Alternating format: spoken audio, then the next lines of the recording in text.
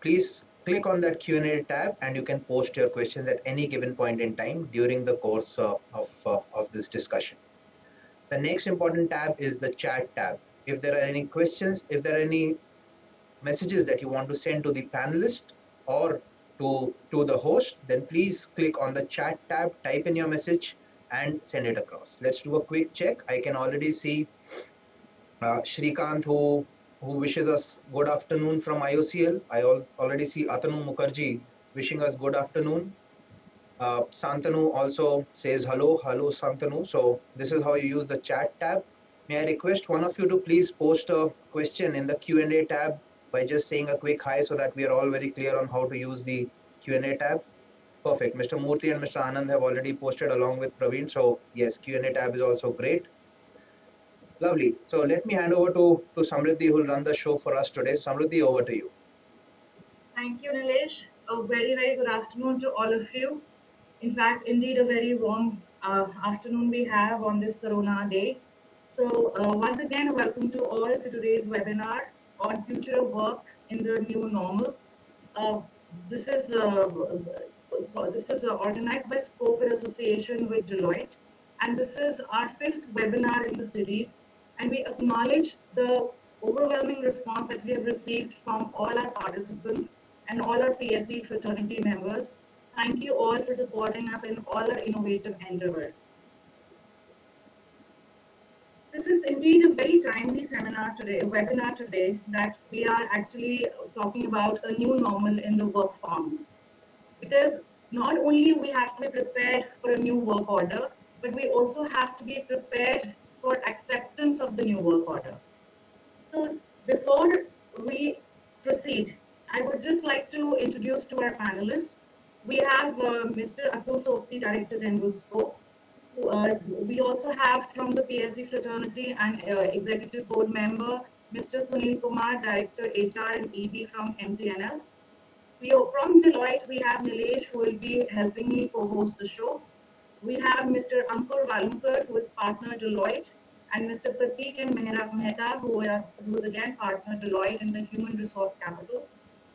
Today's webinar will be addressing the significance that CPSEs have in the economy today, and the biggest responsibility for the key employer in the present time is to be acceptable to the new work order that we are looking at.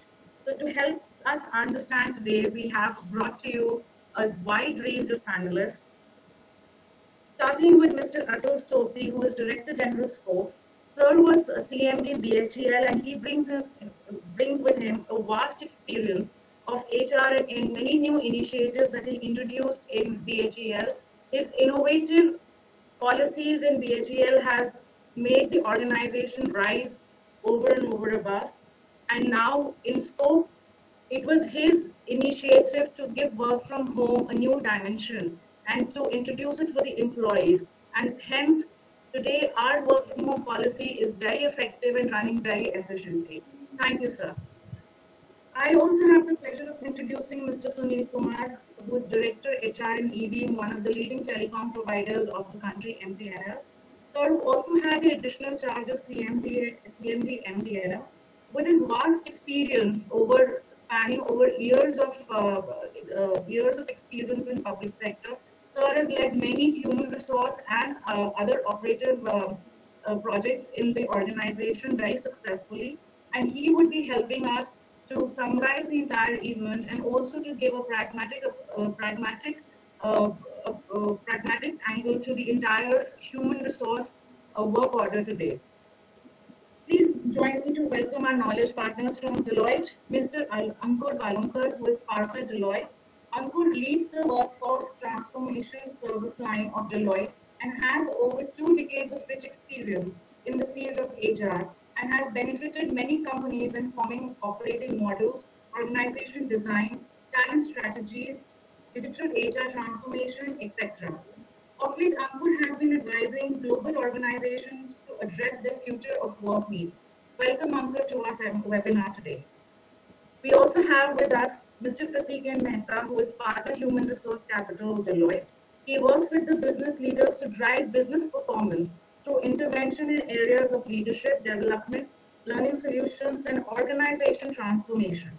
He provides simplest solution to the most complex human resource problem of any client, including PSCs and government sector.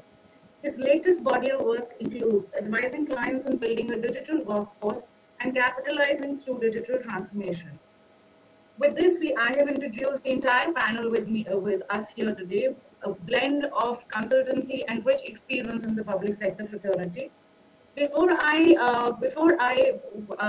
request our panelists to our knowledge partners to start the webinar technically, I would request Director General Scope to kindly address the participants with us. Over to you, sir. Thank you, Smriti. Thank you very much. Good afternoon, everybody. It gives me immense pleasure to welcome all of you for this 5th webinar as part of our Scope webinar series 2020. And topic, as Smriti has already mentioned, is very interesting: future of work in the new normal.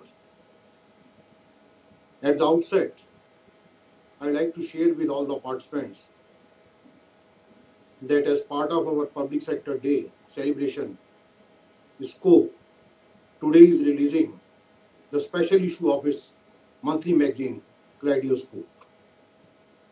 This issue is a special issue, and it covers the journey of PSCs in socio-economic development of the country and an exemplary work which is being done today by the PSCs in supplementing the efforts of the government in combating the COVID-19. We have received excellent inputs from PSCs, experts, academicians, which will form an interesting deed. The Scope team, which has worked tirelessly to deliver this issue in time despite the ongoing lockdown, will be separately sharing with you the e-version of this issue. And I'm sure that you will find this reading very interesting. Ladies and gentlemen, coming to the webinar, after conceiving, conceptualization, and concretizing this idea of holding the webinar for the capacity building of the public sector enterprise fraternity in a short span of around 3 weeks' time, we have been able to organize 5 webinars. And we had the panelists, national and international panelists, and thank you for the overwhelming support which has been given by all the public sector enterprise fraternity and the others associated with the PSCs. The 5th seminar which we are holding today is on a very interesting topic which I mentioned, which is the future of work in the new normal. And it becomes very relevant also because in the present time, the new work form which has been set in, none of us had imagined, I think before 25th of March. Nobody thought that this kind of work form would be there, especially in the public sectors. Today webinar, lot of interest has generated because the topic is so interesting. Initially we were thinking when we started the webinar, we thought we would have around 100 participants, 200 participants or so. But today I am pleased to share with you that already I think more than 508 have joined. 508 already joined and many more are still joining. That puts a lot of pressure on the panelists, eminent panelists, Ankur and Pratik, because expectations are very high. And both of them have got a very vast experience. I'm sure that all of us will discuss among ourselves. And it's a new things for the public sector fraternity also. And we'll come up with the solutions, challenges, debate among ourselves. And if required, we will have a second or third webinar in this series on this particular topic itself. Maybe on the performance management system, maybe how to engage the employees, maybe on the emotional engagements, etc., depending on the feedback we get from you. Ladies and gentlemen, work from home or virtual offices is the new normal.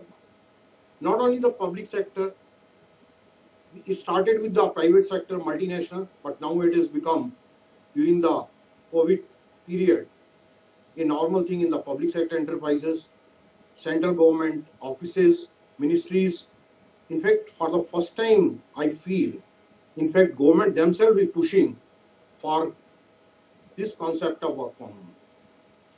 I would like to draw your attention to the Honorable Prime Minister's statement which he made while talking to some of the youngsters and the professionals, that home is going to be the home in today's world. During this period, home is the new office and the internet has become the meeting room.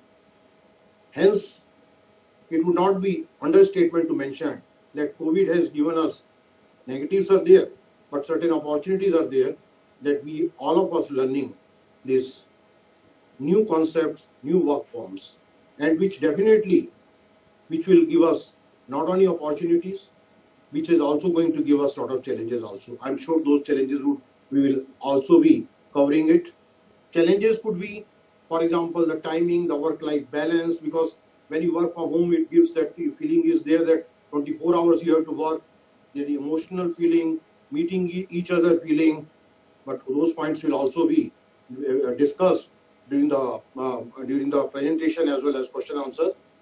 But I feel this is the time when public sector needs to prepare itself and understand the requirement so that it will make the work from home a success without compromising on the productivity of the individual employees as well as the employer. We are ready for it, and it would require involvement of everybody and maybe change in the mindset, maybe change in the policies. That's the reason that Scope started this particular webinar. As mentioned by Samiti, we also have Mr. Sunil Kumar, who is the director on the board of MTNL and who also had the charge of the chairman and managing director of MTNL, which is in fact the key telecom operator in our country, and we will gain from his experience and who will guide us through the pragmatism of the virtual office complex, spaces also. With such a rich faculty which we have, I request all of you take best use of it, and please don't hesitate to ask any questions which possible. We'll try to respond today depending upon the time, or offline also replies can be given. Thank you very much, and once again welcome to all of you. Happy learning to you and enjoy the webinar. Thank you. Thank you, sir. Thanks for very encouraging words. And as sir mentioned, CPSEs have a very, very significant role to play in today's virtual office space. Not only they have to adapt to the new working environment, but also be flexible as well as effective. Now for this, we have our esteemed panelists with us, Ankur, Walunjkar and Pratik Mehta from Deloitte to guide us through our webinar and to answer all your possible queries. As DG sir mentioned, we would try all our level best to actually take the questions here itself. But in case if there are any important questions which are left unanswered, please feel free to contact Scope at the available email IDs, and we will get in touch with Deloitte and respond to them as fast as possible. With this, I request all of you to be as interactive as possible. However, please avoid lengthy questions and cross-questioning because this would prevent other questions to be taken up with the limited time we have. So over to the panelists now. The webinar is technically open. Nilesh, over to you. Thank you. And Ankur and Pratik, before you step in, there is a very interesting question that I wanted to answer, which Mr. Praveen Kumar has asked. He's asking what is the significance of number 10 appearing in the backdrop of the live speakers. This number 10 is the 10 million CSR target that Deloitte has taken for upliftment of girl child in India. So that's our commitment to society, and that's what we feel very proud of. Ankur and Pratik, over to you. Perfect. Thank you, Nilesh. Can we have the presentation, please? So while the presentation comes up, I just wanted to thank you for the opportunity to present to you. What we're going to do is we're going to make it interesting. We're going to start with some numbers for you, and let's see if you're able to guess what this is. What this means is, since the time of the lockdown, there have been 3 billion minutes of voice-based meetings conducted on collaboration tools. There have been 308 petabytes of data consumed in the first week of the lockdown. And then there has been 3 times the growth of LinkedIn learning usage since the beginning of this lockdown. Very interesting numbers here. What it indicates is obviously the fact that there has been a significant adoption of technology. There has been a significant adoption of new ways of working, and it's a good platform for us to build on as we proceed in this session. So why don't we let's go next. Let's let's look at what really future of work means. A lot. Future of work, so to speak, has been discussed a lot. There's a lot of lip service paid to this subject. There are many interpretations. Many of the interpretations are right, and many of the interpretations have many different meanings as well. But here's how we look at future of work. And what's pertinent to today is the fact that whether you approach it from a workforce angle or whether you approach it from an organization angle, there is something in it which we need to look at very seriously going forward. So here's what we look. Here's our lens of future of work, which is, it starts with what work needs to be done. And in that, if you look at the sub-context, it's about what work actually needs to be done by being there.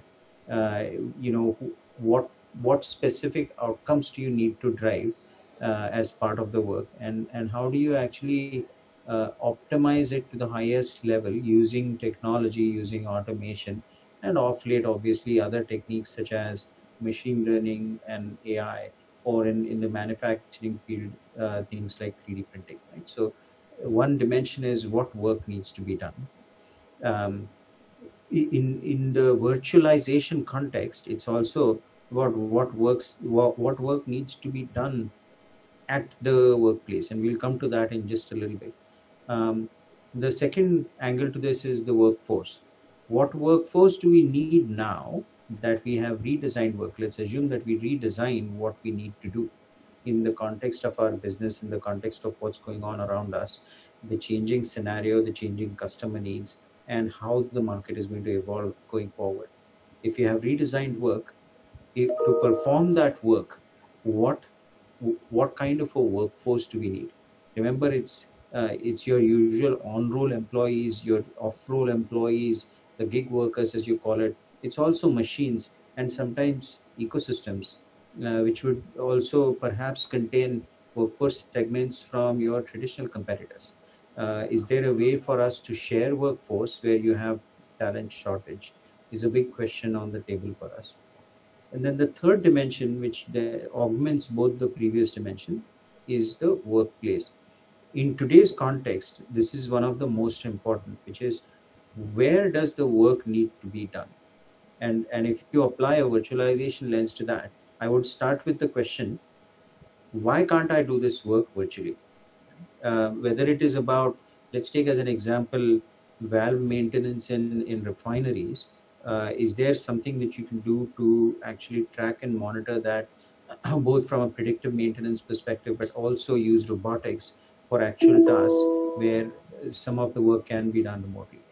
So there are a lot of these questions on the table in front of us. Some of it is very much possible. Some of it is achievable in the short term. Some of it is achievable in the long term. If you look at the diagram in the center, the green triangle, if you will, represents perhaps where you could go across those axes that we have outlined, which is automation level, talent category, and physical proximity. Where does the work need to be done is physical proximity, and you will see that in the future a lot of that can be done or should be done virtually, right? So this sets us up very well for everything that we have learned based on our study. Interestingly enough, we did the study on future of work both in India as well as in many countries globally, and the data that we have found is very consistent, which is it does break down into these 3 dimensions. What's the work, what's the workforce that you need, and what does the new workplace look like, right? So on the background of this, what I'm going to do is I'm going to hand it over to my colleague Pratik to talk to us about some specific learnings that we have got from our study. Okay. Pratik, over to you. Thanks for that, Ankur. Can we move to the next slide? So, before we get down to the specific learnings, one of the very interesting things Mr. Sopti said at the start of this conversation was that our, honorable Prime Minister had quite, aptly put it that that our home is the new office, and data is the new meeting room. Now, if you look at it, for that to actually hold true, the rate of adoption of technology has to significantly increase, right? And historically, you have a range of technology players creating, various apps, various softwares. But if you see the rate of adoption of these new technologies, you will see that individuals such as you and myself have been doing that the fastest. After that, you have businesses which have said that, all right, we have a lot of people who are using, let's say, Skype casually. So why don't we have Skype for business for ourselves? So you have business who are going to follow suit in that choice and say, because we have a large percentage of our employees using a particular technology, let us also adopt it. And then you will also have public policy being formed around it, and you will have government institutions who will say that given that there is a large scale adoption of this technology both among people as well as businesses at large, let's have some policy guidelines around this, and let us as government also create some sort of a governance mechanism around this. But that was prior to the COVID period. Once COVID happened and once all of us had to start moving into our homes and really working from our homes day in and day out, technology adoption took a dramatic upturn. We as individuals started to adopt newer technologies. Our businesses started to make significant investments faster and faster into technology, as well as many of our colleagues across the CPSEs also started to say that, hey, look, are there new technologies which we can adopt or so on, right? So if you look at the graph in front of me, the solid line represents what has been the rate of change and the rate of adoption vis-a-vis technology. But if you look at it from a COVID lens perspective, you will actually see that speed has only dramatically increased over this period of time, and that's one big finding which has actually come up. And so we did, so we did a little bit of a deep dive, and in India we spoke to approximately 45 to 50 business leaders, and we asked them that why is there such a dramatic shift in adoption? And they came up with 4 reasons. And reason number 1 was that, look, we had a fairly traditional mindset prior to this. It was very important for us to meet face to face and have these conversations, but now that can no longer happen. It's a significant shift for us, right? They also said that, look, if we don't adopt to these technology changes, our businesses are going to suffer. We're going to literally have businesses coming to a grinding halt, and we therefore need to adopt. The third was we had a lot of business leaders who said that we have been shying away from taking certain steps towards automation in the past, but given where we are right now, we are forced to do them, right? And the fourth part was many business leaders also said that the COVID-19 situation provides an opportunity for us to fundamentally relook at our business model itself and the way our workforce sits within our organizations. Very recently, the CEO of TCS made a statement in public saying that by 2025, he really expects 75% of his workforce to be working out of home, and therefore this is leading to an emergence of a hybrid workplace model as such.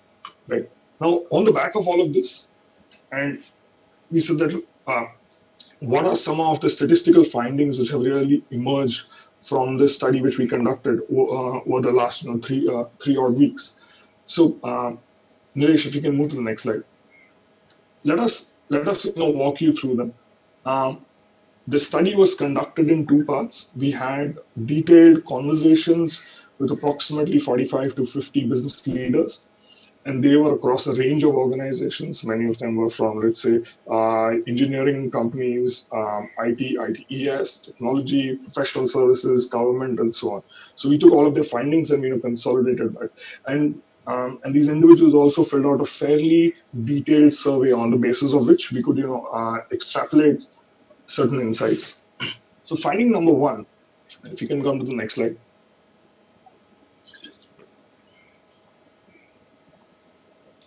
Nilesh, if you can come to the first learning. Yeah. So the first finding which we've seen really is, it goes without saying, work has been disrupted dramatically since the lockdown has begun, right? And there have been various reasons why this work has been disrupted. If you look at it from a heavy manufacturing perspective, the physical assets to which most organizations are attached to, they are no longer accessible at this particular point in time. Basically means your production lines have shut down. You can no longer you can no longer have huge gatherings of people at these places. So obviously manufacturing has come to a grinding halt. But apart from that, there have also been disruptions due to the fact that the enabling IT infrastructure is currently lacking in a number of organizations. In fact, 55% of the organizations who we spoke to actually were struggling to a large extent because their own IT systems could not actually support them. And the problems are fairly basic in nature. So we heard people talk about problems such as there weren't sufficient number of VPN nodes for our employees to connect to the servers. Many of our employees don't have laptops. Many of them don't have data cards. If they do have data cards, internet bandwidth is not there. In some cases, the current living situation of the particular individual is not entirely supportive for them to work from home. In many cases, concerns are around confidentiality of data and so on. And therefore, if you look at the word cloud in the center, the number of challenges which have come at the forefront to really prevent the workforce from actually being meaningfully deployed is quite vast. Having said that, it is also commendable that in this period of time, there has been an overwhelming response from the workforce across sectors, across industries, private or public sector, around ensuring that there is minimal disruption to the flow of work. Employees have made personal investments. Employees have gone above and beyond the call of duty to make sure that they are able to sort of deliver on the business promise.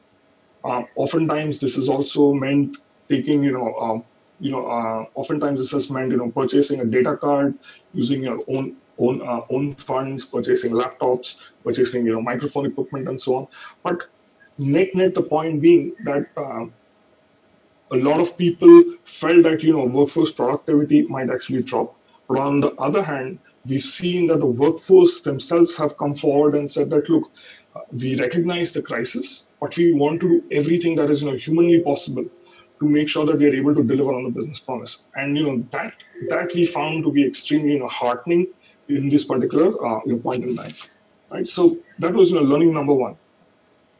Coming to learning number two.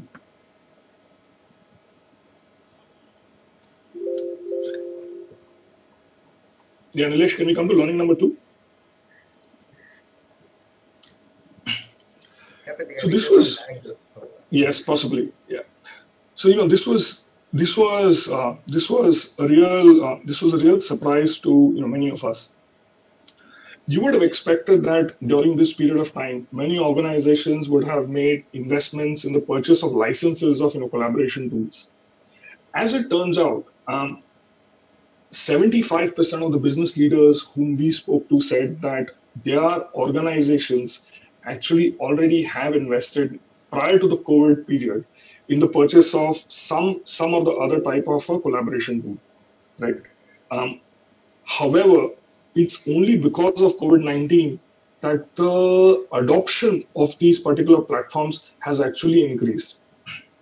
I was working some while back for a fairly large public sector organization, and I realized that all of them actually have Skype on their machines. Having said that, the adoption of Skype was actually not that much.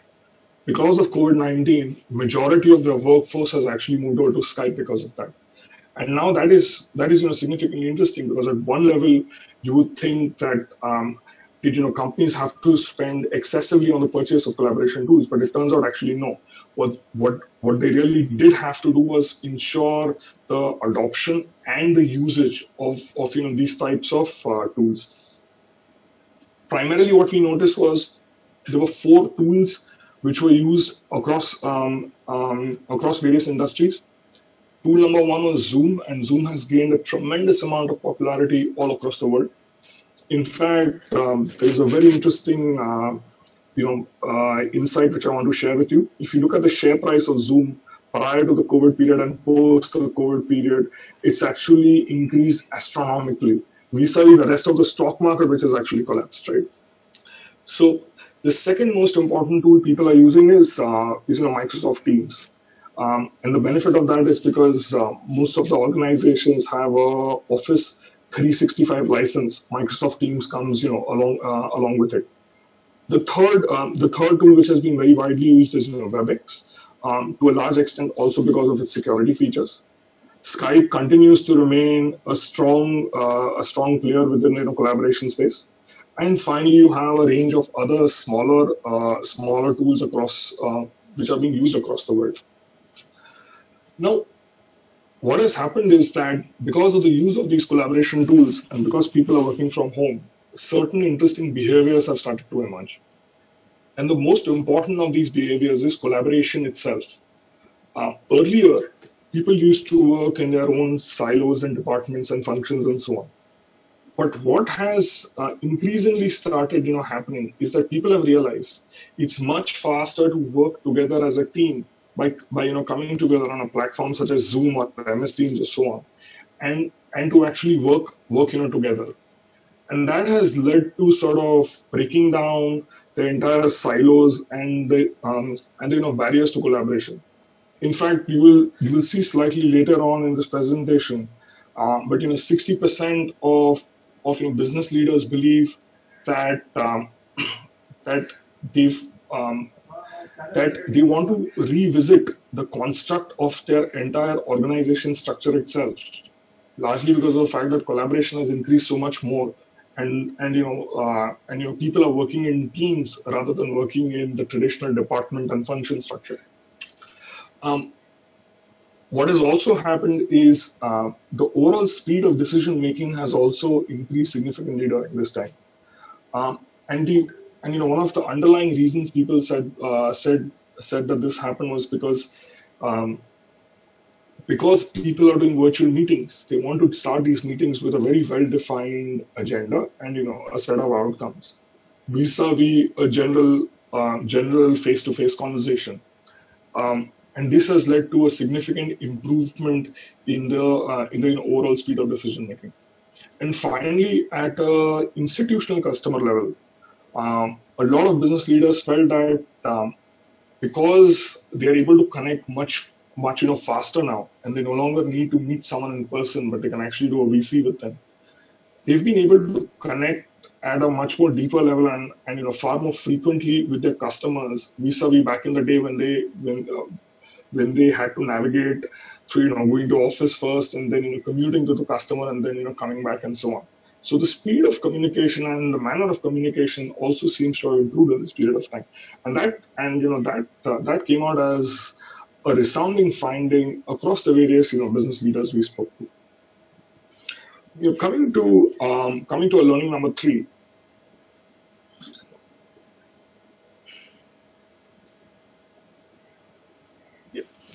And this is all about productivity. I think one of the burning platform questions during this entire COVID period, and so many news articles around this, where some people have said employee productivity has dropped, others have said no, it's actually increased. A third lot of people have said, well, people are working much longer hours, but the real output is significantly lower. And so, there's been a fair bit of debate around the entire concept of productivity. So we decided to ask business leaders a straight up question. Define productivity for us, and what has been the impact of COVID because of this. And the answers were extremely interesting. And there was a dichotomy of sorts. Business leaders said that from an overall revenue generation perspective, productivity had indeed decreased. Approximately 99% of the companies are impacted by productivity drop, and and that's primarily because revenues have dropped, right? So if you look at the green bars on your left hand side, it will show you that really there are barely a handful of companies who would have said that this period from a business standpoint has been beneficial for them. Having said that, individual productivity in this period of time has actually increased a little bit. If you look at the white bars out here, you would see that 60% of employees feel that they've been a lot more productive in the way they're able to deliver their work in this period of time. A few of the reasons which were cited at this point was that they don't have to commute to work anymore. They no longer have to attend unnecessary meetings. They're able to work without with minimal disruptions. Oftentimes, they're able to connect with clients and customers faster and so on. And therefore, in general, they felt that their productivity had indeed increased. Now, we actually did a little bit of a drill down to understand, are there particular sets of employees whose productivity has increased and vice versa. So as it turns out, enabling functions such as business operations, IT, HR, and so on, have actually had to put in a lot of additional effort during this period of time to ensure business continuity. And therefore, they are working in empowered teams, and they're working significantly longer hours. And that has led to an overall improvement of the productivity numbers. Also, individuals who are doing independent work, or they're focused on more creative areas, or they're focused on cognitive areas of work, they too have seen a rise of productivity, including people who are scientists and researchers and so on, right? Where productivity seems to have suffered from an individual perspective is at legacy organizations. And those are your traditional classical industries where there has been to some extent a bit of a mindset block towards taking towards adopting technology, towards adopting a work from home as a concept. And that's where we are seeing productivity drops coming up. A second interesting insight around this whole productivity angle is that business leaders have also started to recognize this to some extent. And therefore, they are putting in place formal work from home policies as well, which they wish to implement not only during this current lockdown period, but they also want to extend it beyond the lockdown period into the recovery and the thrive phases of our economy, and say that, look, can this be a long-term sustainable way of working as well? So these were some of the interesting productivity-led insights which came out from the study. Coming to learning number 4.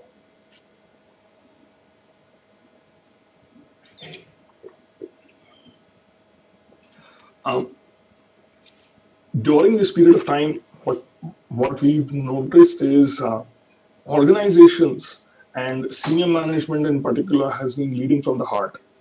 And what that means is that they've placed an inordinate amount of focus and concern towards employee wellness and well-being at this time. Now, wellness is in two parts. You have physical well-being, and that's to check that, hey, have you been impacted because of COVID or not? But organizations have also started to realize that this period is also a period of significant emotional and psychological strain, not only for the employee, but also their family and their loved ones and so on.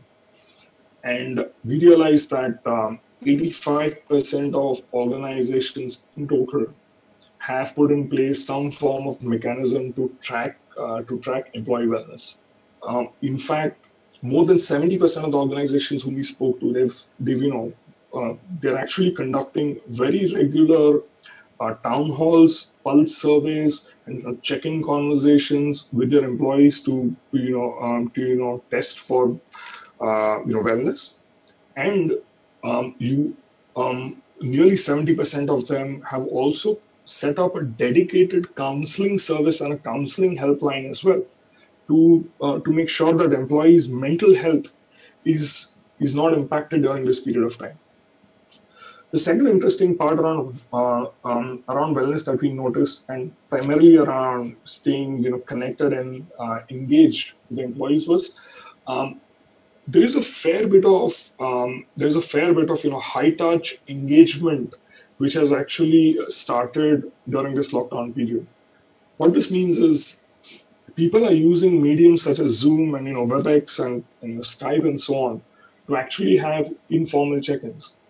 And ladies and gentlemen, I would urge you to think about it from this way: when we are in our office space, we do take breaks. We meet around the water cooler, or we meet near the coffee machine, or we will have lunch or a snack together, right? In this environment, it's not possible, and therefore, team leaders and managers and leaders are creating these moments of high-touch engagements where they're inviting people just to have a social conversation over video conference and say that let's have a cup of tea together, or let's enjoy lunch together and have a conversation.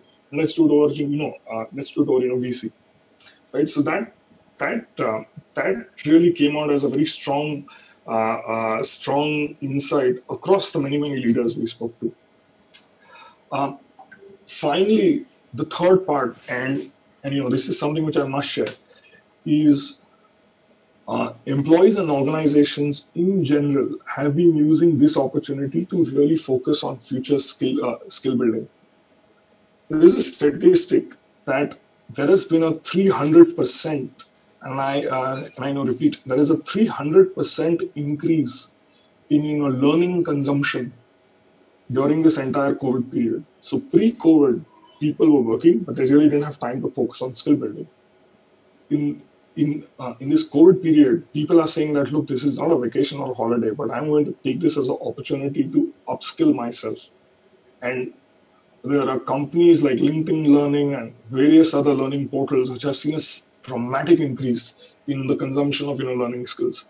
In fact, many public sector organizations who I work with have actually started using mediums such as Zoom and WebEx and so on to make sure that they're able to provide skill-based training to large majority of their organizations. Ankur and I are working with one such very large public sector organization where we've seen nearly 500,000 course completions just during this entire COVID period, right? So imagine 20,000 people are the workforce, but they've by themselves completed nearly 500,000 courses, and that is fantastic, right? So that was the fourth learning which we wanted to share with you. Now, coming to learning number 5.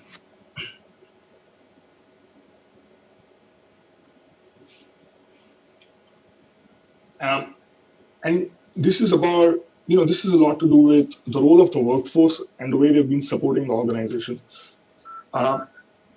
When we entered the lockdown period, a big concern which many business leaders had was that will our workforce hold true to the business promise, and will they actually work during this lockdown period, or will they stay away from work, right?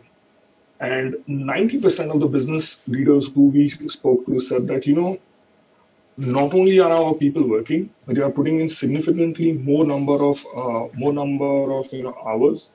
They are showing a far greater amount of accountability, and there is much less absenteeism than before during this entire COVID period. And what really touched them deeply was the fact that a large percentage of this workforce is committed towards making sure that their businesses and their organizations succeed, are able to survive this period, and they're able to come out stronger during this period of time. And that was a wonderful insight which we received. In this period, we also saw that the role of the team manager or the team leader became extremely crucial. In fact, 72% business leaders felt that the entire responsibility, onus of employee engagement during this period of time was fundamentally balanced on the ability of the team leader to really work with their work with their teams, and drive engagement and make sure that people are staying engaged and committed to the business promise. Also, over this period of time, what we've seen is the balanced scorecard of many of these team leaders have actually started to have a greater degree of focus on driving engagement and making sure that team members are doing well, right? So this was the fifth learning that workforce has really rallied behind the organization during this difficult period. Coming to our sixth learning.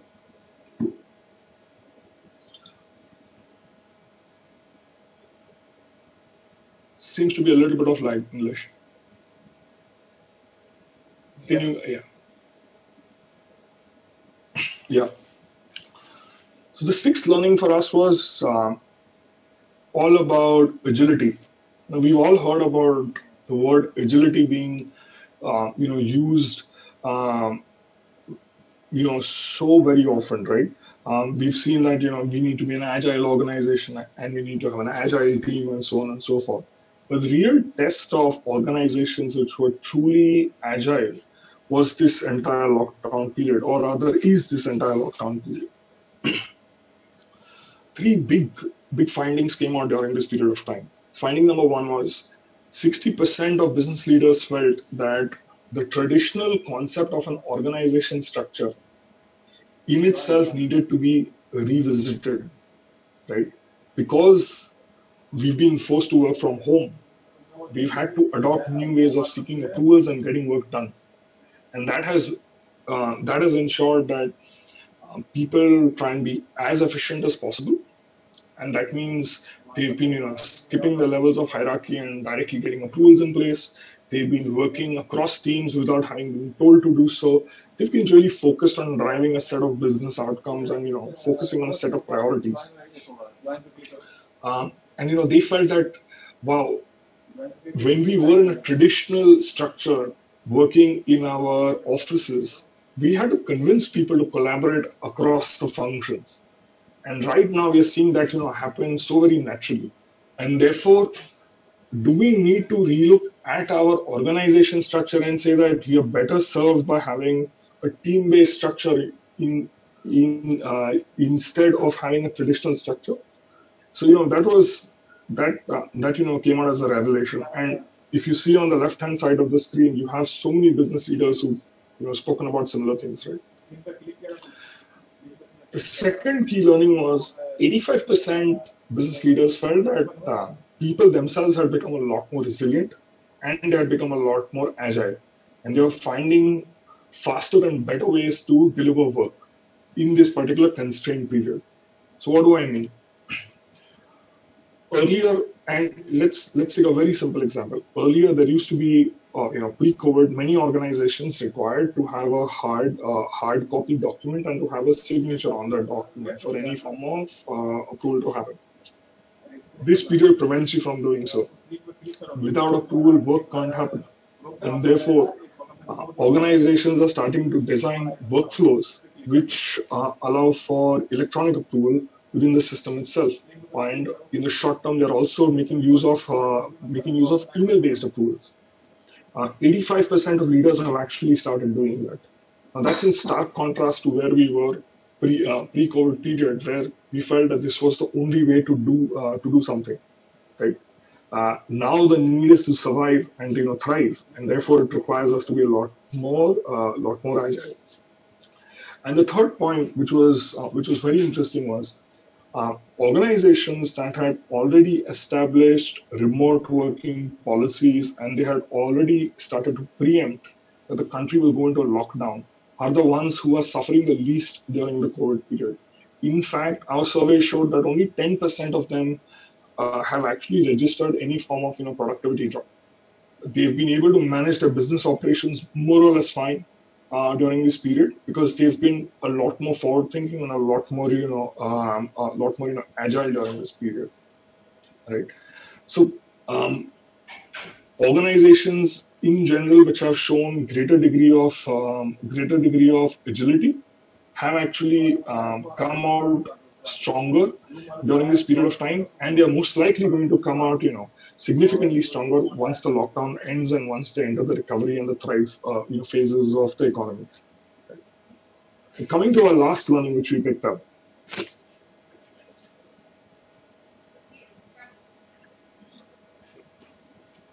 and this is all about the gig economy. Now, in public sector as well as in private sector, many times we need to call upon the use of specialists, people who are not entirely on our roles, and therefore we contract them for a limited period of time. Prior to COVID, we saw that there was an increasing trend globally that organizations wanted to move from a fixed workforce to a more variable workforce or towards the gig economy, because that allowed them to source skills which they did not have for a limited period of time, and then not have to pay for it on a continuous basis. And that as a trend has actually been picking up over the last 5 to 6 years. In fact, 2023, we expect India's gig economy to be approximately $500 billion in size, which is a significant majority. Because of COVID-19, many organizations have started to relook at this plan.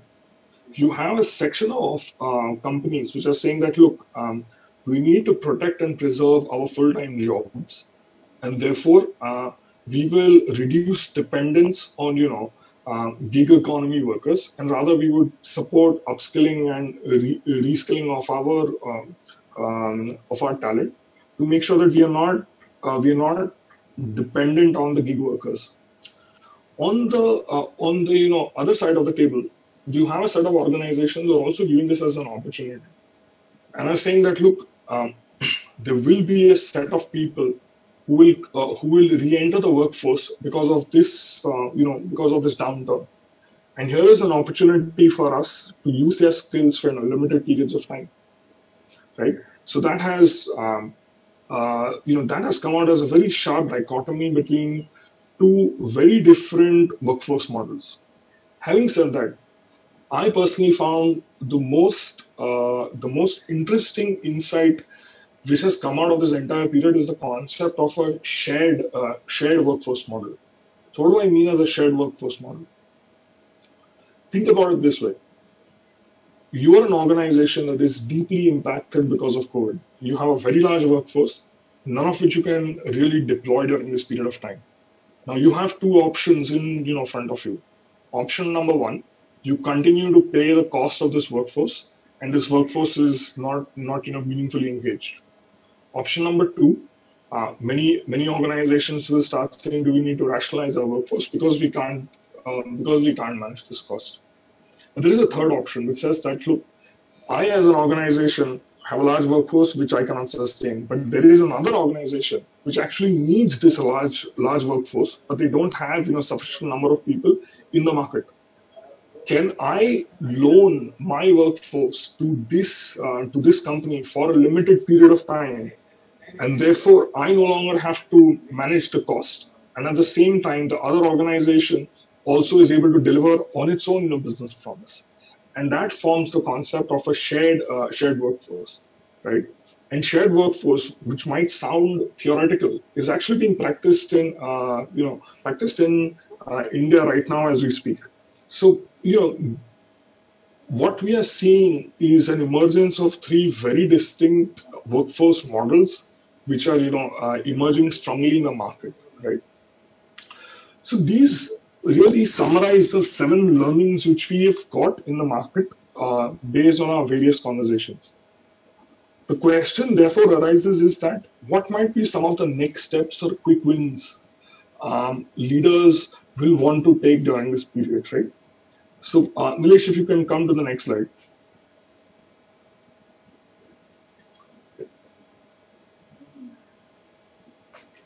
So, Mr. Mandal has asked a question: what is a gig economy? Sir, a gig economy is your temporary workforce. Let's say you require someone with a very specialist skill set, and you know that you're not going to use this skill for the entire duration of time. You're only going to use it maybe for 30 days or 60 days in the entire year, and therefore instead of hiring someone full time, you just take on someone part time. And that workforce which really operates part time across a number of organizations is called the gig economy. um, Nilesh, can you come to the next slide? I'm not able to see the quick wins. So there are a couple of interesting questions, Pratik and Ankur. If you want to take them right now, then we can. Yeah, absolutely. Absolutely.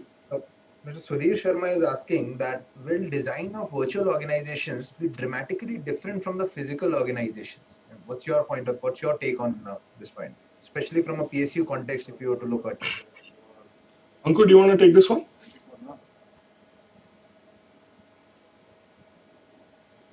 Ankur is still on. Sorry. Could you just repeat the question for me, please? So it says that will the design of virtual organizations be dramatically different from physical organizations? Mr. Sudhir Sharma wants to know the answer to it. It could be, and there are probably 3 or 4 different ways to look at it. The virtual organization, in some cases, may move away from the idea of functions to outcomes, which means that you need some smaller empowered teams working in collaboration virtually to deliver on on an outcome, as against saying that I'm going to do my functional work, such as invoice processing in finance, or material management in supply chain. So that's one angle. The other angle could also be that certain teams could be structured still in the traditional construct, which is how we are structured now. The organization design question actually is going to be very important, and in that we're going to have to make a lot of choices that are driven by the operating model. So just to make it very tangible, let's say, as an example, if you let's take an HR example. If your onboarding as a process is going to be completely virtual, there is the security angle, there is the how are you going to identify the person, whether the person who is signing up for your job role is actually the person who has applied. There's many angles to it, and for which you may need to enroll certain agencies which did not exist in your ecosystem earlier. So the team may be made up of your your on-roll employees, certain agencies, or your ecosystem, and and other functions that may not necessarily have been a part of it. So to cut the long story short, we will see some departures from normal practice, which is your functional silos, and in certain cases, those would need to be maintained. Great. And in fact, Mr. Saha has a very interesting question. I'll just bring in Mr. Saha into the conversation. Mr. Saha, if you're there, I have just unmuted you, and if you can ask a question to the panelists.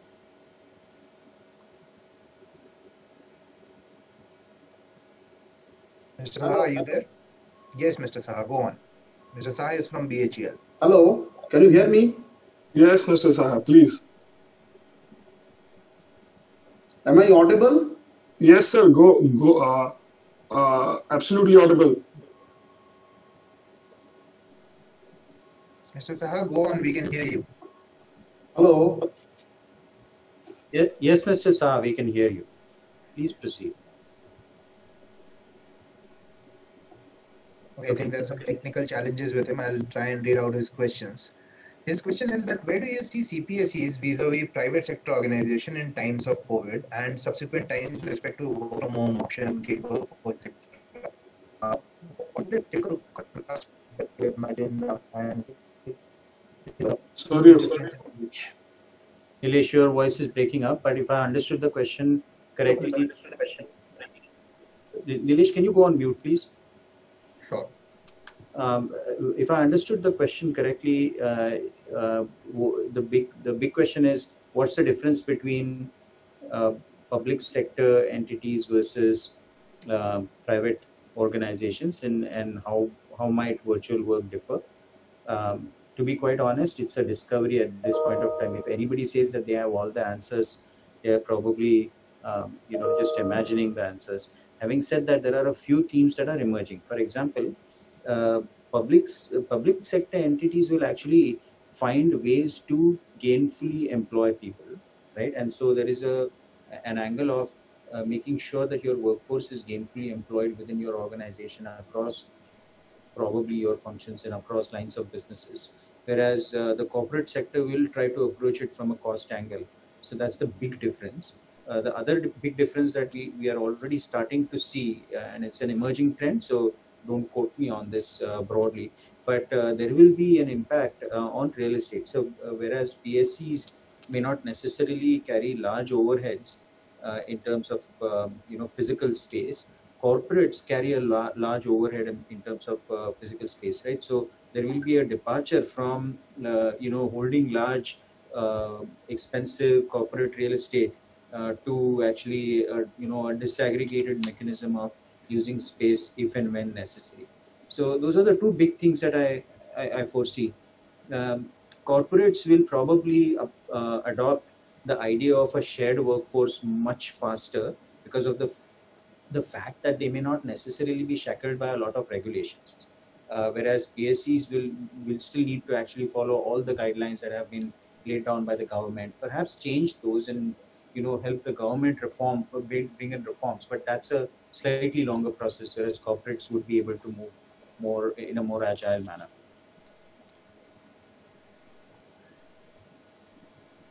Ankur.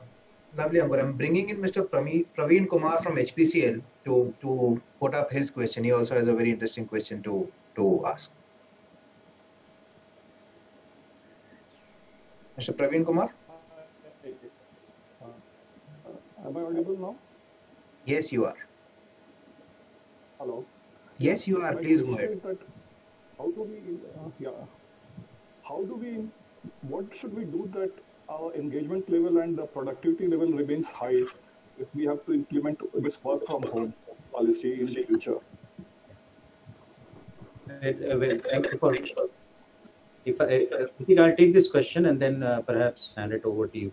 Nilesh, you have to put yourself on mute. Thank you.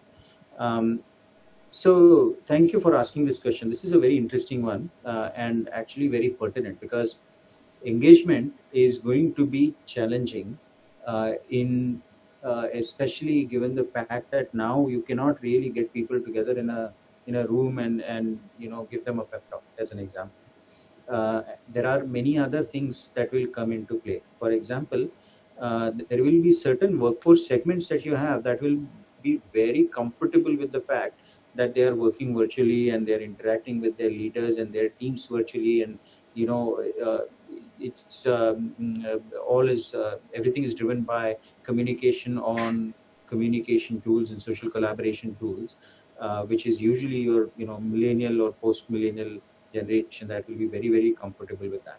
Whereas some of us, such as myself, who are on the cusp of baby boomers versus Gen X, will face challenges in adopting new technology. So it's a two-pronged approach that organizations are going to have to take. One is, how do you create two things? One is resilience within the leadership, and the second is the comfort with the new ways of working. So the leadership will play a critical role, as usual, in employee engagement. However, they themselves need to be engaged in the new ways of working. right? And so it becomes a dual responsibility for the management to shape that and to make that happen. On the other hand, for employees, there will need to be added communication, added change management programs that enable them to understand that the new ways of working are only going to enhance their career options and career choices, and how might they navigate such a situation, what might they do differently. And interestingly enough, as we are starting to work with many of our clients, we are observing that some of these solutions are very bespoke, because the values and behaviors and the culture of each organization is different. Sometimes there are differences, maybe even there are microcultures within certain functions or departments and teams, and you need to address engagement slightly differently in those cases as well. All in all, that is to say that yes, engagement is going to be important, and it will hinge a lot on making sure that the leadership actually understands how to engage people in this new world, where and I'll give you a few examples of what we are doing in just a little bit. So how do you engage people in this new world? How do you actually make it contextual to the workforce segments based on whatever classification it is, right? Type of workforce, the age group or generation that they belong to, and so on and so forth. So that's one pillar. The second is also, how do you educate people on making the right choices while working virtually. There's the wellness angle, there is the mental health angle, there's also the fact that you're not in office and you're not really collaborating with people face to face, and there is an element of isolation, so you need to address all of that. What we are doing, I'll give you a few examples, simple things. These are things that our teams have started, but we have a Friday night happy hour within my practice, right? And this Friday night happy hour is for different team members to come up with different ways to interact with each other. So the last week we had a quiz round. This quiz round was actually nothing to do with work. It was to do with entertainment programs, and it created. इनको बता दिया ना बिस्ट के बनाने के लिए, presentation बनवाने के लिए. ठीक, okay. So hopefully you answered your question. Back to you, Nilesh.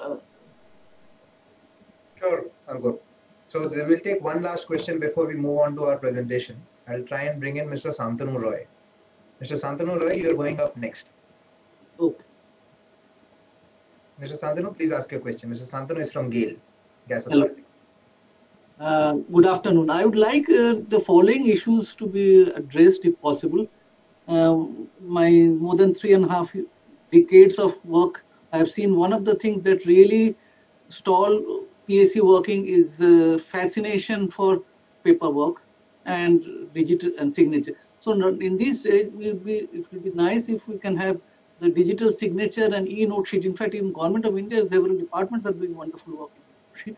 That can be given equal weightage and definitely do away with the physical signatures and papers. And one more thing is the standardization of softwares. Because we need to work collaboration a lot in our company. We do a lot of collaboration, including BHEL, many other organizations. This standardization of softwares is possibly something that is required for the VC and the collaborative platforms and SOP. In most companies, we develop SOPs. So if this can be highlighted, thank you. Mr. Roy, I think, beautiful points which you put out there.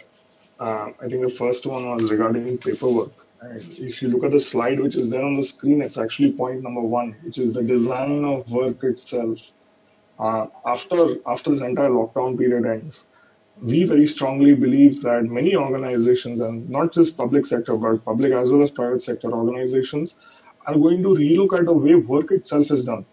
And how does the flow of work actually happen, right? So is there really a need for 6 to 7 levels of approvals as we move from point A to point B to point C, or can it be much more faster? And our prediction is that one of the first things which will get impacted is this part around the flow of work and things like physical approvals and moving them to e-signatures and so on. The second part which you mentioned was around the Nilesh, can you mute yourself if you don't mind? The second part was around, the whole thing around standardization of softwares. If you see my, if you had seen a few slides ago, we had actually showed you a graph. While it is not intentional, but what is happening overall from an industry perspective is organizations are gravitating towards three to maximum of four types of collaboration tools. Those being Zoom, Microsoft Teams, Skype, and WebEx. The remaining tools, while still important, I'm sure in some way and form, they to some extent are getting sidelined, and we're going to see this trend going forward as well, right? We're going to see this degree of consolidation and standardization across the types of tools people are using, because most companies want tools which enables them to communicate and connect and collaborate seamlessly, not only within their own organization but also across organizations, right? So I think that is also a growing trend. And your third part was, Anilesh, if you could just remind me what was the third part that sir had said.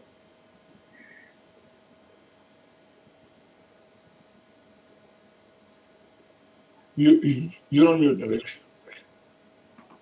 Yes, I'll just try and bring him back. Meanwhile, Mr. Sopti had a question. Mr. Sopti, Okay. Yeah. Ankur and Pratik, I have directly got 2-3 questions from the participants. Of course, Ankur had touched about the productivity, but the direct question which is being asked by the participants, especially in the CPSE, I think way of working, how to measure the productivity and the performance. I think it's one of the most important question which is in the uppermost mind of most of the participants in the public sector enterprise. And second point, they are saying that because of all this changing way of working, what are the skill sets which would be required for the workforce? These are 2 points which need to be addressed. Yes. So thank you, Mr. Sopti, for raising those questions. Let me answer the first one. How do we measure performance in this environment, right? Traditionally, if you go to see when all of us used to work in physical environment, the amount of displayed work, or for the lack of a better word, how much effort you are putting in and how long you're in office, and things like that used to matter. As we move towards a much more remote way of working, we envisage that organizations are going to shift from monitoring activities and tasks to actually measuring outcomes, and saying that, look, it's completely up to you as an individual how you would like to manage your work day. What we expect from you as an employee is that we expect certain types of broad outcomes. Now, you may choose to achieve these outcomes depending on your choice of work hours. You may choose to achieve these outcomes in 6 hours or in 12 hours. But this is what we have as an expectation from you in your role. So fundamentally, we see that sort of a shift actually coming into play over a period of time. The second part, Mr. Sopti, which you had asked regarding the skills, and I think, as Ankur had aptly put it, it is a period of discovery at this stage. Having said that, many organizations are starting to invest heavily in digital skills, and not only for certain specific roles, but trying to build fluency around technology and digital across roles, across management levels. One of the things which we as Deloitte very regularly see our clients ask us is, can you help our organization build a much more digital friendly mindset? Can you help by building a culture of digital? Can you really talk to us about things around cloud and blockchain and various other digital technologies? So a strong focus going forward from a skills perspective is definitely going to be towards digital and digitization, as well as technology, right? Mr. Sopti, I hope I've been able to answer those two questions. No, it's okay. These are the questions that referred to me by some of the participants. Very well responded. Can I just add a couple additional points? Um, there is a mindset change that you need to start to address as well. So digital skills, yes. There is also what we call the digital mindset, which is because there is so much unknown as we start working virtually. Even today, we don't know what all problems we are going to face because not everything is being done um, in the traditional way. Right? And as we start to work more and more, we will discover that some solutions need to be created, and those solutions cannot be traditional again, right? Those need to be digital, and hence building a digital mindset, leadership through to the lowest level in the organization is going to be important. Just a limited point, but I thought it would be important for our discussion. I have just now got another question from some multiple question on the gig economy. Although you have already explained that, they say that how this can be adopted by the CPSEs and the risk of confidentiality associated with them. How this is being taken care by private sector, etc. Because the public sector is normally used to have the permanent jobs, but in the gig economy, how this can be adopted by CPSEs? Any ideas? Yeah, so it is not. It's a difficult question, sir, because of the fact that you are also limited by the government guidelines on this. Part of the responsibility of the PSEs is going to be reforms, which is how do you enable such work conditions and can you formulate policies to be able to enable that, working with the government. The way private sector is doing this is actually they use the same principles of employees, but they actually hold the gig workforce in basically a separate compartment, if you will, in their system. So they would create an employee ID, they would create everything, they would have an onboarding and an offboarding process, they would have limited access to certain systems that are necessary for them to perform their job role. They would have the same sort of background checks and all of the governance that they would have for employees as well. It's just that the headcount is not counted in your traditional headcount. So there's a significant amount of process work that is needed for you to make that happen as well. It is not straightforward. You need to be able to say, hey, very quickly identify who is a contractor versus who is a permanent employee. Do you have policies defined for those? How do rewards work in that case? So there's a lot of work that is involved. But once you get that done, it's very easy.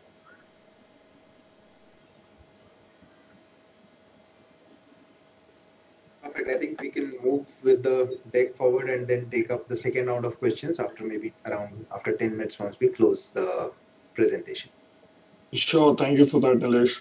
So I think one of the in this period of time, what we're seeing is there are certain quick wins leaders are going to look forward to both during the COVID period as well as post this period, based on some of the learnings which they've gone through, right?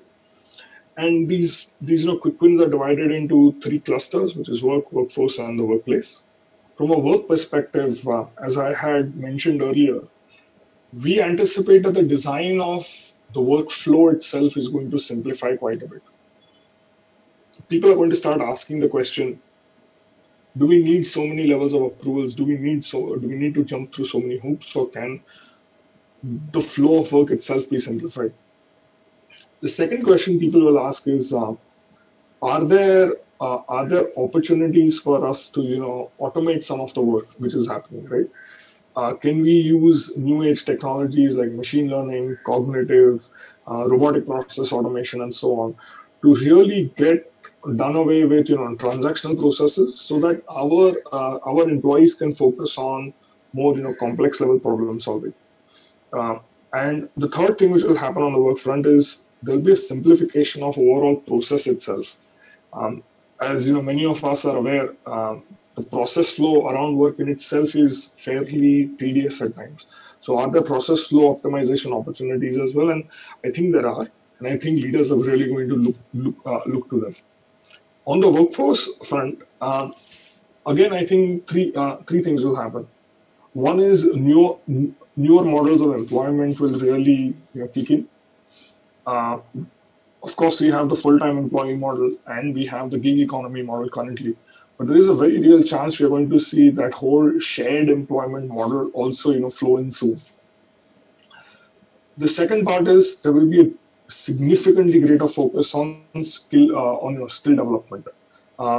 In this period of time, there is if there is one solid trend which can be observed is that the uptake of learning has significantly increased over the last 4 to 5 weeks. As I mentioned earlier, it's actually increased by 300%. The third thing which is going to happen with the workforce is they are going to be more resilient and more tolerant towards receiving shocks like this going forward. I think emotionally, our workforce is going to come out significantly stronger from this experience, and they will have a greater degree of resilience. This will be called out as one of those stories which can be compared to the Depression, and which is back in 1929. And I think people will come out a lot more stronger from this. And finally, from a workplace perspective, one thing which people are going to revisit the day lockdown opens is on business continuity and how can we plan better for it. A lot of organizations have business continuity plans, but through our conversations with leaders, we also realized that many of these plans were collecting dust until this entire COVID situation happened. And when they actually opened those continuity manuals, they realized that, hey, actually it's not there as much. Of course, there will be things around employee engagement and touch points and so on, which will also happen at this point in time, right? Now, if you look at this from an overall perspective, and if you were to bring it all together and we say that, yes, we are in a response phase right now, but how are we going, what are the 10 things which are really going to change going forward? So the 10 things are there in front of you. A, we will see business models evolving. 2, we will see automation and robotics take a significantly more center stage. 3, the traditional concept of employee engagement is going to shift, and we're going to go in more towards employee experience creation. 4, there's going to be a stronger focus on skill building, right? And primarily around digital skills. 5th one is going to be on the alternative workforce model. 6th is investing in IT infrastructure. If the one thing this particular crisis has showed most organizations is their IT infrastructure is woefully unprepared to face these sort of shocks. So there will be a strong focus on this. 6th, we're going to see a well-defined framework of work from home being put in place, not only in the private sector but also very much in the public sector. 7th, or rather 8th, is the entire concept around network-based teams. So the traditional concept of organization structures is most certainly going to get impacted. And we will see more and more organizations adopt team-based structures which are focused on delivering certain set of outcomes. The 9th one being infrastructure investment will be optimized. And this is purely around costs, which is purely around overhead costs, right? So as our colleagues within the HR fraternity will well know, that apart from the fixed salary cost of an employee, there is a cost associated with real estate, with IT, with electricity, with rent, and so on and so on and so forth. We anticipate that this entire infrastructure cost will significantly reduce over a period of time. In fact, the underlying reason why TCS is looking towards making this migration or shift towards large-scale work from home in the next 5 years is to significantly lower their direct overhead cost. And the final one is a new form of culture is really going to evolve in the workplace, right? And this culture is going to be more digitally driven, and it's going to be more collaboration and teaming driven and more focused on engagement. And it's going to be not restricted to a particular office location or a function, but I think it's going to be pervasive, and it's going to be across functions and departments. So, these were some of our thoughts around the future of work, and how it's getting accelerated due to the COVID crisis. Obviously, this is not a this is not a easy time for most employees. Having said that, I think organizations and employees are doing a fantastic job dealing with this entire crisis.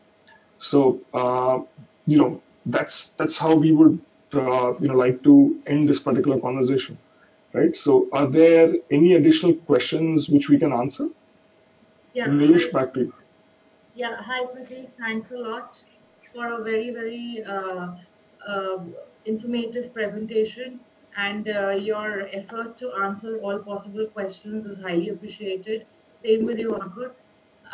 Nilesh, can we switch off the presentation, please? Yeah, thank you. So yes, we have a couple of questions more. One which I would like to take up is by Ms. Priyanka, which is a very focused HR question, which says how will the role of HR really change and how they should adopt a business continuity model.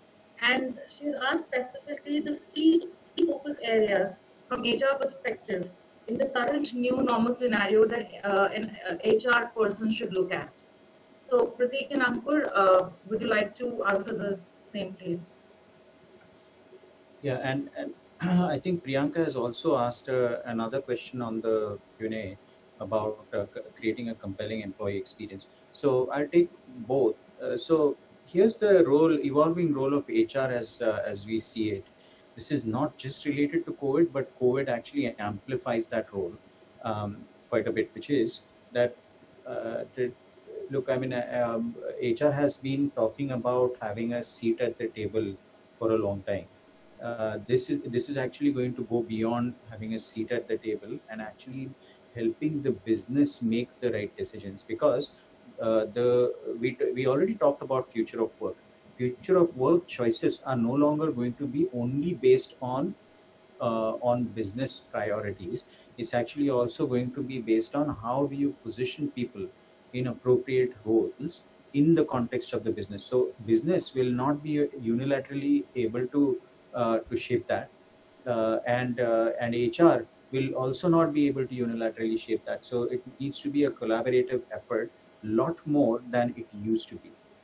Just to give it a little more meaning, where there is disruption, that disruption needs the angle of both, what human resource requirements are needed, what compliance requirements are going to weave into the decision making, and then how are you going to actually make it happen with people again, is going to be the heavy involvement of HR, which then extends to, we already started talking about the network of teams, team-based organization structure.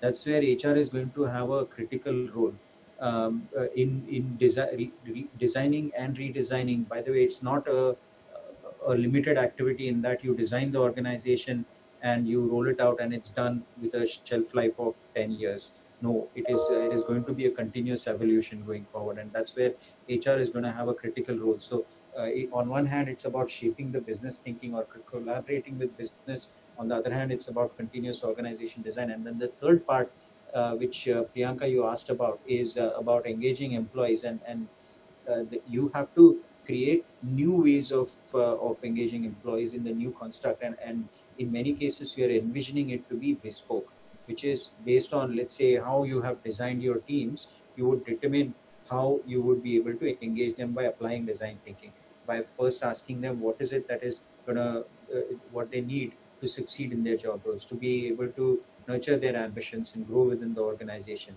and so on and so forth. The new angle, or the angle that is going to be amplified even further, is wellness. Virtual work environments will cause different types of issues that we did not face in face-to-face environments, and you're going to have to look at mental and physical health a lot more than you have been seeing. So all those three components, in our opinion, are going to be important. And there's many layers of information to this, and if you are interested, connect with us offline. We are able to have we'll be happy to share additional information on this. Thank you, Ankur. We have a similar question by Mr. Kulbir Lamba. Nilesh, I think we are patching him in. Nilesh? We have Just Mr. Pratik, Kulveer. if you can unmute yourself and raise your question, we'll be happy to answer it. Hello, am I audible? Yeah, Yeah, Mr. Lamba, you're audible. yeah, Please go yeah, ahead. yeah. My question is, what will be the impact on total HR workforce and vis-a-vis total workforce of the company? How that ratio will change? And the second factor is, what will be the key motivation factors for the employees in this work environment? Sorry, could you repeat the first part of the question? Which workforce are you talking about? HR to overall employee ratio, Ankur. Does Oh, that okay. change post-COVID? Does that change? You know, that's an interesting question. I don't know that there is a straight answer to that because the HR to employee ratio has gone up or gone down based on what employee and talent management processes organizations have adopted. In the erstwhile days, you would say, if you're an IT organization or ITES organization, 1:600 or 1:800 is actually a great ratio. That was based on an assumption that all processes and systems and governance and controls is common. Right now, in today's world, it is so complicated. Each organization has different digital programs. You have different platforms. You have different processes. There are workforce segments that have different needs. So the answer to that question is not straightforward. In our experience and whatever we have done so far, we don't really see the ratio changing as much as what you do. So what you do will change significantly as against how many people are engaged in doing the typical what you might call HR activities. And then the second question was about how do you engage people, right? That I covered, right? So you're going to have to determine what is it that will be help people engage. I covered this previously as well, that you're going to have to actually engage your leadership first in understanding what it takes to engage people, and then get them engaged in engaging people, right? And so it's not a straightforward journey. There's two angles again to leadership, just to repeat what I said. One is, how do you create resilience, because leadership is going to have to demonstrate different skills to get through the situation currently. The second is, how do you start to engage people in this new construct where people are not going to be there in front of you. You cannot put them all in one room and talk to them about your vision and mission. You can't address issues real time sitting in front of them. So now you're going to have to devise new methods of engagement, and those are going to be different by workforce segments, and your leadership is going to have to be agile to be able to do that. So starts with a leadership journey, and then with people, it's actually about educating them on how to navigate this environment, how to actually get what they need, both from the leadership, from a policy standpoint, from a process standpoint, for solving their issues and getting engaged. Thank you, Mr. Lamba. Go ahead. Yeah, thanks, Mr. Lamba. We have two more questions, Ankur and Pratik. Multiple questions on how do you see the layoff scenario? Do you think automation and increased work from home would lead to layoffs? And how do you think PSEs can deal with this? And second question is with respect to manufacturing industry. As to with situations like industries like manufacturing, production, and defense in particular, where confidentiality is very high, then how do you see virtual office spaces working in such industries? So I'll take the first question. Um, Look, there is no straight answer. Actually, I'll take your second question first. There are certain sectors, there are certain types of organizations where you will need people to work from, to be co-located, right? And there is no getting around that at all. You're gonna have to deal with that. Now, are there certain components of your work that can be done virtually? Yes, right. And so those are the choices. Now, for such organizations as well, the way to approach it, in our opinion, is to ask the question, why not virtual? right? So what prevents you from doing what you do virtually? What are the limitations to that? Is it regulations? Is it confidentiality or privacy? Is there a security issue there? Whatever those are, and you can actually, if you start to deconstruct activities, then you will be able to determine, that there are certain workforce segments that still can continue to work virtually. Right? You can say with conviction today, irrespective of whether you are a let's say an oil and gas organization or a power and utilities organization or a banking and financial services organization. Certain administrative mid office and back office job roles can definitely move to a virtual environment. So there's segmentation there. Right? The second question, actually the first question, which is the interesting one. Look, I'll express my point of view, okay, and this is my point of view, so don't attach it to any organization as such. But if you look at the industrial revolutions, each industrial revolution has automated something. So whether it was the automotive revolution that happened back in the 60s, 50s, 60s, or whether you look at what happened in the 90s, there has been a significant amount of automation that was brought in, and all through these revolutions, there was a fear that it would remove jobs. Was there an impact on jobs? Yes, there was an impact on jobs, but it was short term. In the long term, all industrial revolutions have so far proven to have created many more job roles than they took away. Now, the key learning here is that they took away job roles, but they created new job roles. Those did not exist. The industrial revolution 4.0, as it's being called now, or industry 4.0, or future of work with automation coming in, the same situation will be amplified. And let me make it real. This is again my point of view. The mediocrity in job roles is going to go away. It is not that the jobs themselves will become less. It is actually about procedural and mediocre skills that will be in lesser demand, which means that all of us would need to continuously upskill ourselves and learn new things to be able to be relevant in the marketplace, and to also keep the industry going, because otherwise there will be a job role shortage as well. The workforce shortage as well. So to sum it up, I personally don't think that in the long run there is going to be any impact. In fact, it will create more jobs. Is there a short-term impact? There has always been a short-term impact, and we will have to get through that. That is a beautiful one. Yeah, thanks a lot, Ankur. No straight answers for a complex question like this. Sometimes we have to learn from our experiences. A very interesting question that I would like Mr. Sunil Kumar, Director HR and ED MTNL, to actually pitch on this one. Sir, there is a question regarding how do you think the MOU parameters, the Memorandum of Understanding parameters with different ministries will change if we actually look at a situation of increasing virtual office spaces? Sir, over to you. And sir, after that, Ankur and Pratik, I would like you to pitch on this if you have any comments. Over to you, sir.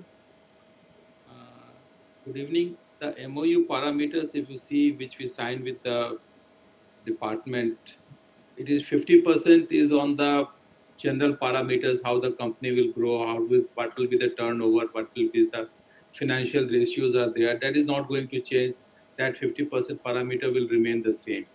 The rest 50% parameters where the other physical activities of the companies are there, some more things on the virtual organizations will start coming in.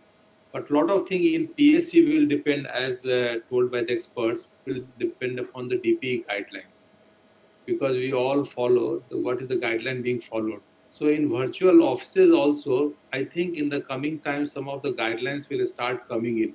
And based on that, the whole PSCs will be operating, and then those things will also be incorporated in the PSUs. Thank you, sir. Ankur and Pratik, do you have something to add to this? No, nothing from me. Pratik, did you have anything? No, nothing from me either on this question. So I I believe MOU parameters are going to be as challenging as they are currently. There would be negotiations, and we'll definitely see it in a different way. But hopefully, this turns out to be a positive impact on overall PSEs. So, Nilesh, some more questions that you would like to take up? Absolutely. This is a curveball that is coming to you towards you panelists. And Sopti sir and Sunil sir, I think you guys will also have a fair share to add to this. It basically says that we talked about virtualization, we talked about how great an impact it can cause and how does work transform and so on and so forth. But CPSEs typically are known to have had large infrastructures that they keep with us. Now, what happens if all of this goes virtual? What will happen to those workspaces?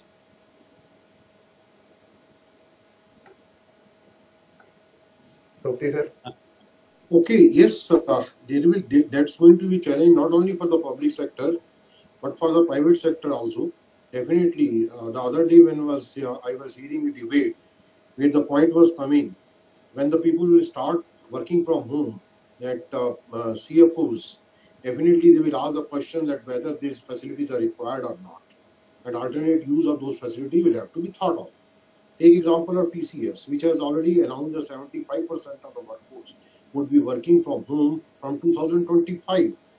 There, in fact, CEO was in one of the debate, he mentioned this thing, that definitely the whatever infrastructure facility we are going to have, we are going to curtail it down and we are going to optimize it. I am sure that same thing will happen in case of the public sector undertakings also. And I think Sunil can add to this. This problem we are facing just recently, we have given the VRS of around 15,000 employees in MTNL. So we were around 19,000, and now after going of this 15,000 from 31st of January, we are only 4,000, and with that we are managing the whole show. So lot of spaces are getting vacant because of this thing, and then because of technological changes also, lot of things are getting vacant. So real estate, if you see in the case of MTNL, already around more than 10 lakh square feet, we have put on the website that this is available for the rent. So lot of things will be getting vacant. And as we move on to the virtualization and moving from the work from home, lot of more things will be happening on this front. But in the long run, Sunil sir, you agree that it will be good if more and more infrastructure is available for alternate use. And I am sure that this country is going to grow multifold. I mean, a lot of opportunities are going to come to India in form of the Make in India, because many of the investments are going to, all of us are hoping, will get moved towards India itself. Then definitely these infrastructure what is available with public sectors, that will be utilized. Definitely. This in the CGO building where I am staying, the 2 floors have been taken by the NCLT. The NCLT court has come here. In Janpath, we have just vacated and given the 10-story building to MOSPI. The whole MOSPI office is moving from Sardar Patel Bhavan to this Janpath to our building. Due to this lockdown, it is delayed by a month or two, but it is going. We have given the 10-floor, 8-floor building in the KL Bhavan. So our lot of these infrastructures is going to be used for the other purposes also. Absolutely amazing, and these investments can now start making money for you possibly. This one is towards Pratik, you and Ankur, you to talk about what are those alternate forms of performance management which can be used while having a virtual workforce, and what are the things that one needs to cover if you've not already answered that.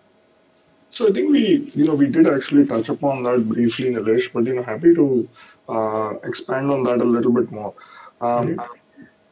There are actually quite a few different types of performance management systems which are there, and I think fundamentally a lot of organizations have started moving away from the bell curve based concept and started saying that, look, if you have given employees a target at the start of the year and they've actually achieved that target, why is it that we are trying to push them on a bell curve?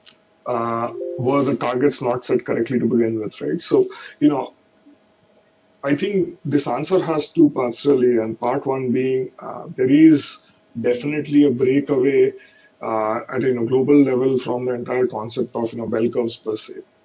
Now, in terms of the performance management systems which are going to come into play because of this way of virtual working, we think that there's going to be a very strong focus on outcomes-based management.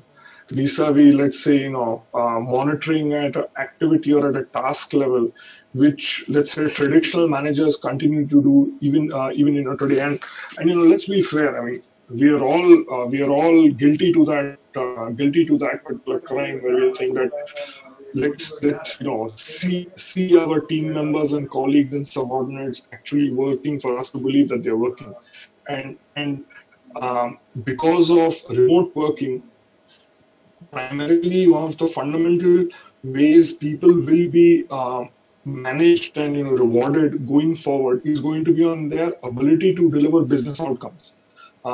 We have already started seeing a number of organizations move towards this sort of performance management system, and we only expect that this shift is going to grow over a period of time. So if I can add to that, the concept is, there is a big question mark on whether you should measure people on a performance period of 1 year, meaning do your business outcomes actually get delivered in 1 year? Yes, your fiscal outcomes get delivered in 1 year, but there are many things that don't necessarily need to tie to a 1 year time period.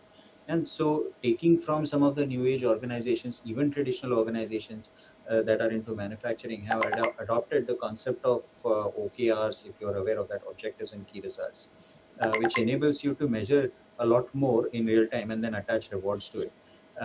If you're interested, you can take a look at two platforms that enable this. It's platforms, there are many, but two platforms specifically: betterworks.com and workboard.com. Just check these two platforms out.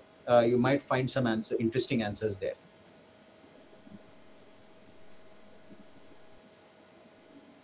Sure. And Sophie sir, how many questions more should we take, or should we now head towards valedictory? I think we should wrap up. You're on mute. You're on mute, sir. Sorry, we're already on 4:45. I think now it's time to, Sure. close the discussions. Sure. We can move forward. Samriti, to you. Yeah, thank you, Nilesh.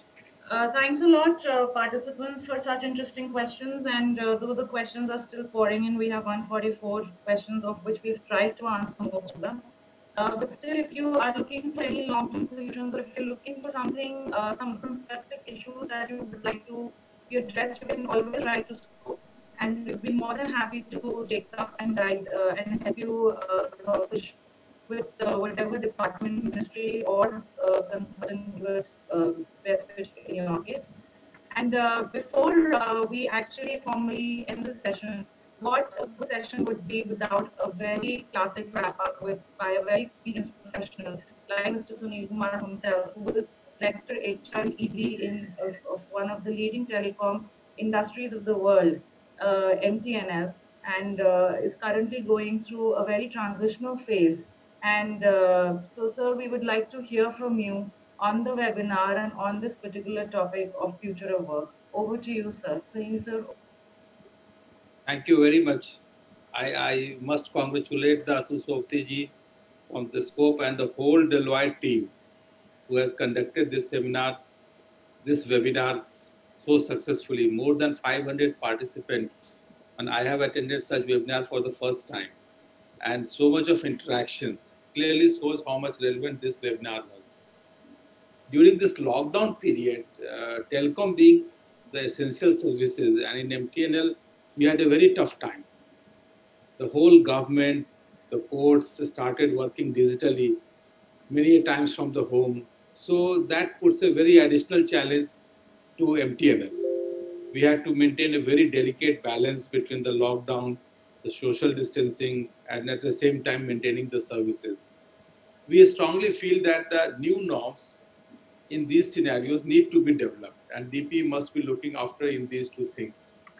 We found that the employees and in home also people are not ready for these things. So from MTNL side, we doubled the data capacity because there were a lot of consumption in their home. We facilitated the VPN also from the home securely, but many of them would not be able to use it properly. One thing is certain, that this COVID is going to change the life very much. The whole workplace as well as the workforce will need to be adapted to meet this challenge. The sooner we do, much better it will be. I feel that the coming time will not be for the survival of the fittest, but it will be survival for the quickest. Whosoever adopt it first, fastly, that will be much better. We must accept that now onwards, the world has changed forever. Adaptation to the new world will be key to the success. Digital collaboration will be the new mantra. I will request Sopti ji to keep on organizing such webinars for the benefit of one and all. Once again, thank you very much to all of you. Thank you very much. Thank you so much, sir. And very valid point mentioned, sir. The FIFO system will change to FIFS. First in, first survives. So quicker we adopt, quicker we survive. So, sir, with this, we technically come to the end of the webinar. But before we sign off, we actually want to apologize that we were not expecting such an overwhelming response of close to 700 active participants. 500 were able to join, 508 to be specific, and we received more than 200 queries with respect to not being able to join because Zoom restricts the entry to 508. So apologies from our side with respect to that, but looking at the response that we have received, we assure you that we would discuss with Deloitte and we would try and organize a similar webinar in the near future. And hopefully then we will be able to take in more participants. And with this, another point that I would like to mention is that no webinar is perfect. Every webinar has a scope of improvement besides internet connectivity. So we have emailed and we have WhatsApped a Google form to you, which is a response feedback for our webinars. Please help us improve through by filling that. It's hardly a 1-second job. It's a quick link, so please do that, participants. Your response and your feedback would help us to make this even better. And with this, I, Samriddhi Jain, with Nilesh, sign off officially from this, formally from this, and looking forward to meet all of you again in the next webinar. Thank you again, panelists, for your wonderful inputs, and a special thanks to Sunil sir for actually sharing his experience with us and sharing his expertise with us. To Sopti sir for always motivating us and leading us from the front. And with the zeal and enthusiasm, we'll definitely do more. And thanks, Nilesh, for being such a wonderful co-host. With this, I, Samriddhi Jain, signing off officially from here. Thanks a lot, participants, and we meet again. Please don't forget to fill in the feedback form. Yes, Pratik, you want to say something? Thank you all very much for your time today. We really appreciate it. Thank you, Thank Mr. you. Sopti. Thank you, Mr. Kumar. Thank you, audience. Thank you very much. Thank you. Excellent. Thank you. Thank you.